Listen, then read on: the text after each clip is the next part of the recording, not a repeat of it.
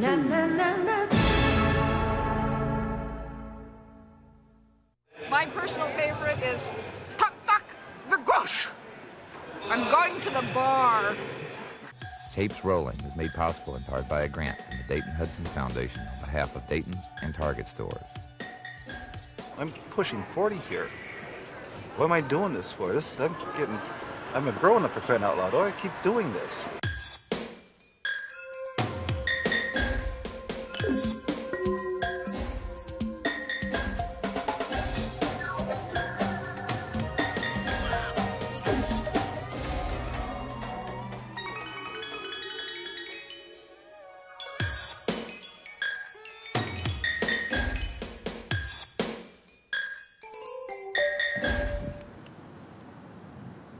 Ready?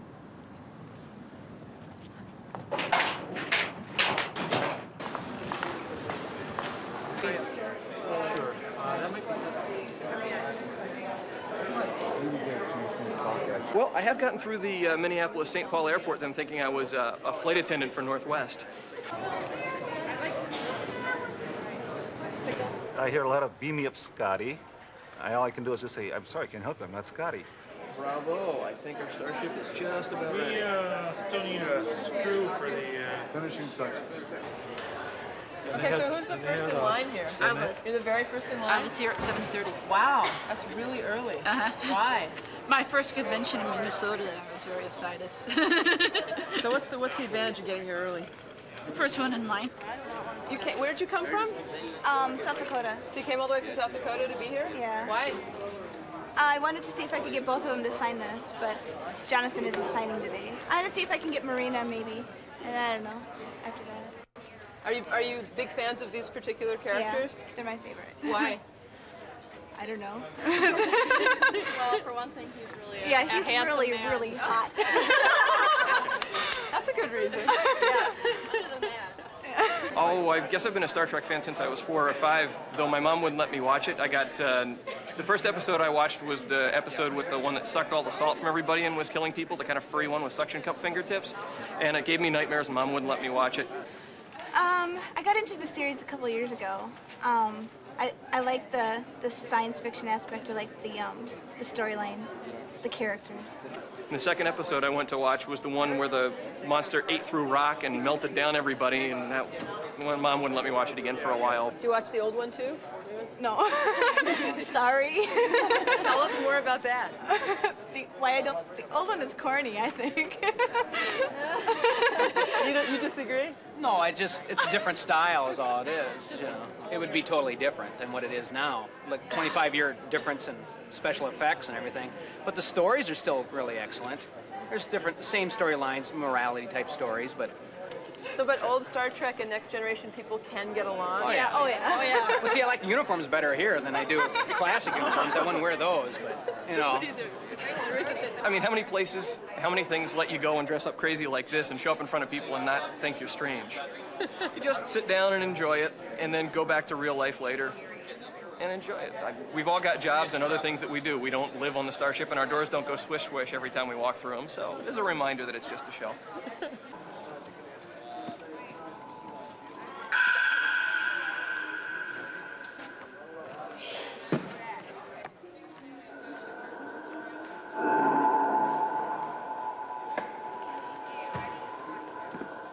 How long have you been doing this? Since about 1978. It's never been as popular as it is now. Really? Yeah, and nobody really has an explanation for that. It wasn't all that popular when the show was on the air back in the 60s. I mean, what are some of the more interesting kind of interactions you've had? There are people that get married in uniform. No, I mean really married. I've seen people that have tattoos of the Enterprise. I saw a fellow that had the entire crew of the Next Generation tattooed on his shoulder. You mean permanent. Like that over there? What's that? Like the shot over there against the wall? How does it feel to be the last person online? Pretty good. I'm sure there'll be more, though.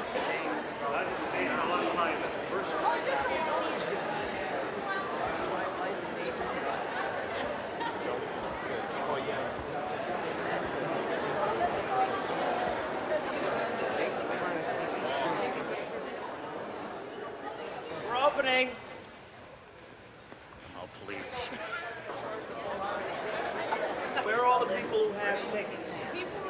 that fancy. They are on that line. All right, so let's let them in. Okay, we're gonna. Show your hand stamps. Come in, everybody. You and a friend started this? Yeah, my friend Adam Mellon and I started when we were just little kids, and we were the youngest people in history to run a major convention in New York City. You were 14 years old? We were 14, and we had about 800 people showed up. How many of these shows do you do a year? We do about 140 all around the United States and Canada. For instance, this weekend we have 5 conventions running. This is just one of them, believe it or not. Wait, aren't you that guy? I don't think so. Do you have a favorite character? Captain James T. Kirk. I belong to a group called Celebrity Lookalikes, and I get a phone call from the lady that operates it. She tells me of a gig where I'm needed, and I go and either stand, have pictures taken of me, or I do a little performance. And who are you dressed as? Oh, gee, that's a hard guess. And so I go in there portraying Captain Kirk with the cadence, of course, with a dramatic pause.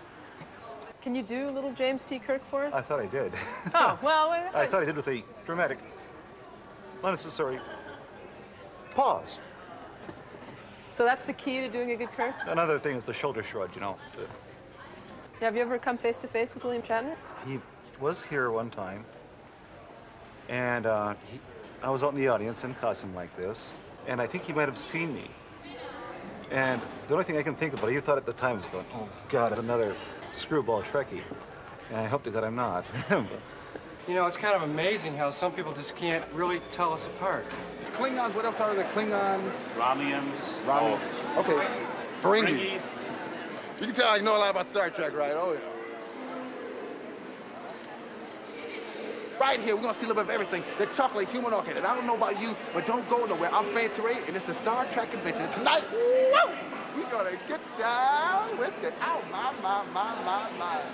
Now, are you a Star Trek fan? Yeah, hell yeah. The old Star Trek, though. You know, Captain Kirk was my man, you know, because he got all the babes, you know. So that's what I want to be kind of, you put Captain Kirk and Spock together, ooh, and put a little Liberace in it, and you got me. My.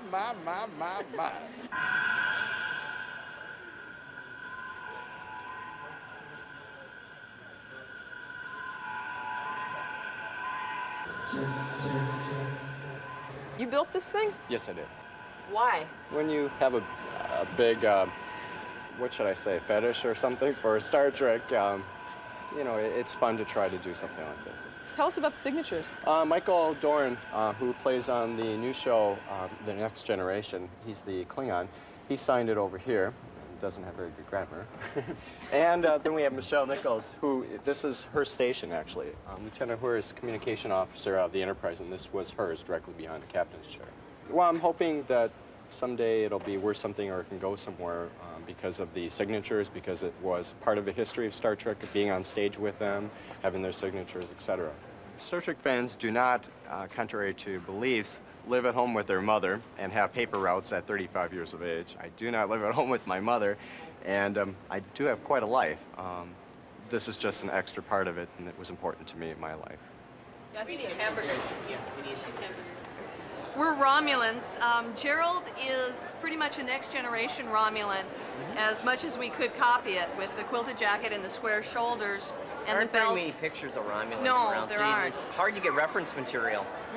Gerald's belt here is black vinyl with silver plastic that's been woven through slits. I understand the actual ones are floor mats with holes cut in them. But we haven't found the right floor mat yet. No, we haven't found the right floor mat yet. This started way back with the original Star Trek, where Dr. McCoy's instruments were, as is well documented, salt shakers. And that's the fun of doing science fiction costuming. Trying to see how many people you can fool with something that's very ordinary. Contestant A. Okay, third place, bring the third place prizes up here, please, now. Our second place winner is the adorable Dr. Crusher. Okay, let's give a round of applause to Disney.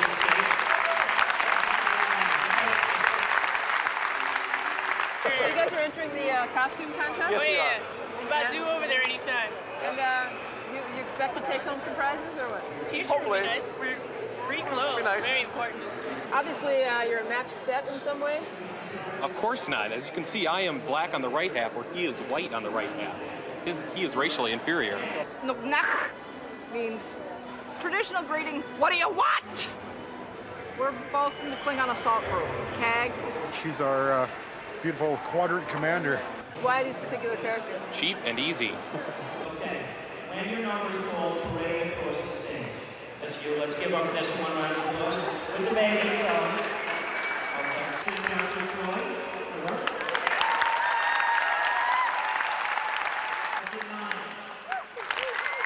The biggest thing with being a Klingon is having the attitude. You glower, you glare, you swagger. Brent groan, spit.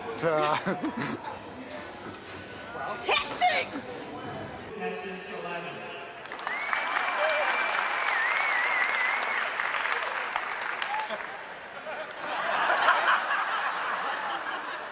And you wonder what happens in your young.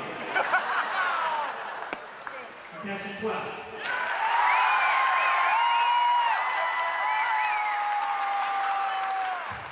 I'm a holodeck recreation of a late 20th century Earth teenage male. What does that mean? Means I didn't want to spend the money for a real costume. They threaten.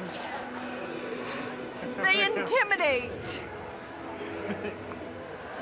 Some people have trouble getting out of it. I usually can swing back and forth between a Klingon persona and being a regular, normal. Together as a group, contestant 17.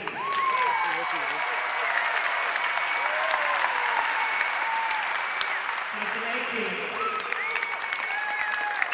Contestant 19. And our grand prize, first place, is our wonderful and loving Remaking.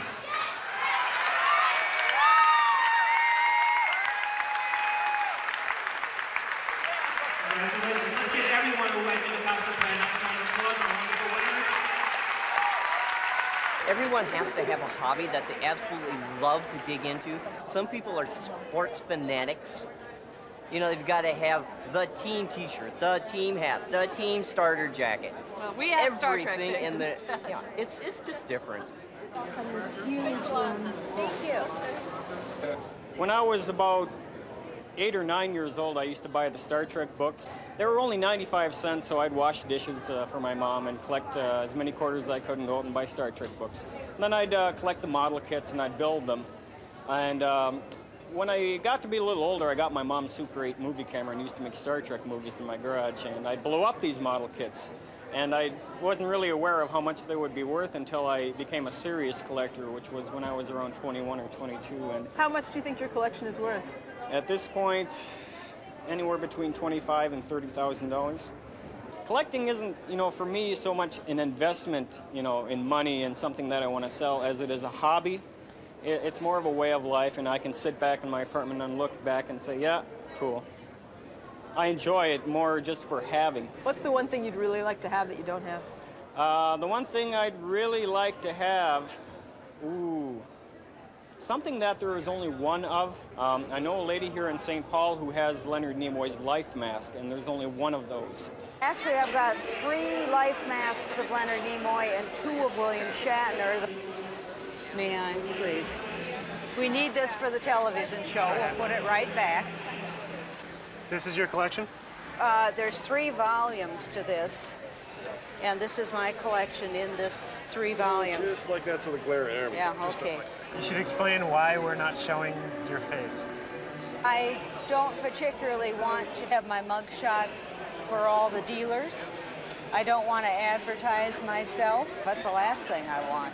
You mentioned over the phone some of the more bizarre and obscure things that you actually have in your collection. Now, you insist on calling them bizarre. My mistake. And I keep telling you, as a Star Trek fan, there is nothing that is bizarre. But there are some unusual things. Well, basically, I collect anything that says Star Trek or Star Trek Next Generation, everything from newspaper clippings to toys, posters, plates, mugs. Then I made a decision somewhere along the line just to buy everything. It reduced a lot of stress on me. I didn't have to decide should I buy it or not. If I buy everything, then I just buy it. All right, this is Fancy Ray, and I'm here with my main man from Star Trek The Next Generation. Who's the prettiest? Wait a minute. Well, news crews, you know, I understand that they need to get the interesting looking people. Unfortunately, that's what people only see. Well, when I first got into Star Trek fandom, you know, I met doctors, lawyers, teachers, professional people. You know, I probably would never have met them, you know, outside of Star Trek. The only thing we have in common, some of us, is Star Trek. I'm an alien. My name is Anatoly Vladimirovich Intraligator. I'm a legal alien from Russia. Well, I just designed my idea for communicators. Each communicator goes with the rank of the personnel. First time I saw Star Trek, it was accidental flipping through channels on TV.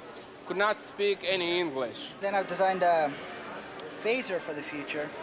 Instead of the big bulking things, it's just a small ring on the finger. So did you learn English from Star Trek? I would just sit there and like this and tape the show, replay, look in the dictionary, what this word means, what that word means. So I've seen some of episodes probably 10, 20 times just because I had to translate back in Russian to understand what's going on. Well, I'm hoping to send these to Star Trek and hopefully get them on air, have ideas for them that they can use and stuff, especially my ships. Can you say something Star Trekian in Russian for us?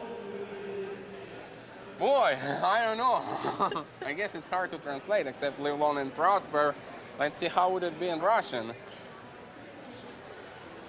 Oh, boy, I don't know. It's hard to say it, you know. It wouldn't make any sense, I'm afraid. We wouldn't know the difference. Живите долго. Okay. Tell us about some unusual things you've done with Star Trek in school. Translated a couple Star Trek phrases into Latin. Well, you can get rough approximations like transmittere, which means to send through, but you can fudge a bit and say beam up. So mi transmite sursum Caledoni would be beam me up, Scotty. How do you use that? Sometime to annoy teachers on tests. Everybody finds different things about the show that they like. Some people are drawn to the special effects and the fact that it's on a spaceship and it's in the future. A lot of us appreciate the fact that it presents a very positive view of the future. It doesn't show the Earth being devastated by wars. It shows us having finally figured out how to solve our worst problems. The original series addressed a lot of issues that were hot in the 60s, desegregation issues, the politics of the 60s. And if you look at the episodes of The Next Generation, the show that's on the air now, they're addressing a lot of the issues that are current for the 90s. Wars in the Middle East, different things that are happening here in the US, moral issues, and they can disguise it as a science fiction plot on some planet out on the other end of the galaxy or something, and make it a lot easier for the audience to enjoy, but still gives them something to think about later on. The organization that's running this must be making money hands over fist, waiting in line for a room of overpriced products, to then walk in and see snippets from programs, all for the price of, it costs for myself and my son $27, is outrageous. What do you think about people, if people are having a good time, they're willing to part with their money? That's fine, you know, a sucker's born, etc., etc. Why did you come? Because my son, who's now walking away out of Kansas, wanted to come. I remember the old series, which I liked, but never to the point of being a fan to the extent that some of these people apparently are. But I think who's ever running this should be taken to task, especially for the inflated prices. I think for the money that people spend to get a ticket, I think they get a wonderful show. And I mean, you can hear them laughing in the background. I mean, for me, I think it's probably one of the better buys around in terms of entertainment. But it's a commercial enterprise, so I mean, it's a business. On the commercial side, it's really what's kept Star Trek alive between the period of when the first series ended and the first movie began. And I think commercially, if it wasn't for the conventions and this type of fan movement, there would have never been a Next Generation. There wouldn't have been a Deep Space Nine. There certainly wouldn't have been the tremendous success of the film. My luck, another Klingon. Kabla! Kabla! So what is it about these conventions that appeals to you? I like their philosophy, and it's fun. I enjoy it. What's the philosophy for you? Nonviolence and trying to get along with everybody, regardless of race. Somehow that sort of fits for me. There are Romulans around. Besides, it gives me an excuse to act like a nut and my wife can't yell at me. So do people actually get together and speak Klingon? Yeah, they do. There's like the Klingon language camp that takes place now. I think this will be the second year. There are people all over the country writing things about the Klingons, coming up with history and culture and poetry and translating Shakespeare. Right. Most people do it in fun, and most people now have their own characters, their own creativity. It's not I'm Spock or Kirk, which is fine, but we've seen people that there are people who really have kind of gone over the edge. I mean, it's a very violent society, but it's also based on honor, integrity, honesty, loyalty, duty, all those things that have sort of gone out of fashion with us lately. I have a character that's half human, half Klingon. And it's a way of exploring yourself, because if you interject things from your real life in it, then you find out what stuff you like. Like my character, I like herbal tea. My character does too, and I put that in her. So how big a part of your life is the Klingon culture and Star Trek? What it means a lot to me is it's like with the fandom. You get to know people, become your second family. And if you don't have family here, it's a family. They're cute. Tell me about how the celebrities are involved in the conventions. Well, the celebrities, as you might imagine, they're hired to appear at conventions, and some of them enjoy it more than others. But you know, it's a way for them to earn a living on top of the show. So particularly for the original series members who had some problems with typecasting when the original series went off, the conventions really became their major source of income. Autograph line? Autograph line?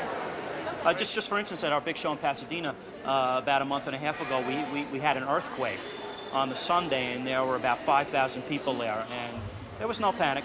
People probably didn't want to give up their place online. That was it, yeah, God forbid. Even an earthquake, yeah, the place was really rattling. Thank you.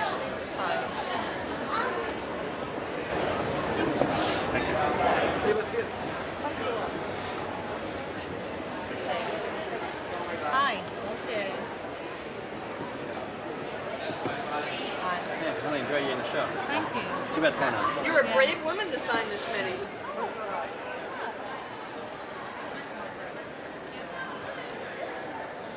How long did you wait in this long line to get Marina's autograph? Well, she waited. I didn't. I 2 sat down. hours. I'm lazy. He saved my spot though. Yep. See, actually, I was the one who got in line first, and then she came, and then he came, and then just by the time. So how long did you so wait? I'm the real hero here. Don't be shy. Maybe 18, 19 hours. So what do you think of her in person after seeing her on TV? Whoa, way different. Yeah. Really? She wears a big Wig. wig. Hair. Hair? Wig, hair. I like this picture better though. It's her. Ooh. Very nice. This looks like a lot of work, Marina. Well, thank you so much. it's not. It's actually quite fun for the first 1,000 or so. Did you make this? All by myself. Yep, from scratch. Ta-da! She's made out of porcelain. God, she's beautiful. We could sell her on QVC. There we go. Yeah. Take two. Okay, Do you have any insights into why Star Trek is so popular? Well, I think it's the philosophy of Star Trek. I think the author really had... I'm trying to spend money, but I'm not having much success. What do you want to spend money on? Anything I don't have. What do you have? Everything. Okay, ask the question again. Tell me, do you have any insights into why Star Trek is so popular? Yeah, I think there's a lot of lonely people there sitting at home, and you know, they jumping into the future. And we got to take care of the problems here today, you know. And that's what I'm here, Fancy Ray, spreading that love, enjoying happiness for the things of today. So you don't need the next generation. You got 1994. Ooh, I'm knocking on your door. If you want Fancy Ray, tune in to Channel 6, and you'll get some more. Ow, my, bye. I mean, I think it's a phenomenon of American popular culture. There's no question about it. I mean, not only is it good entertainment, but what other show could you have that could draw thousands and thousands of people every weekend to get together? It's really singular. Will not show my face. If I find something like this. How you doing? Yeah. Look at all that stuff you got. That's terrible.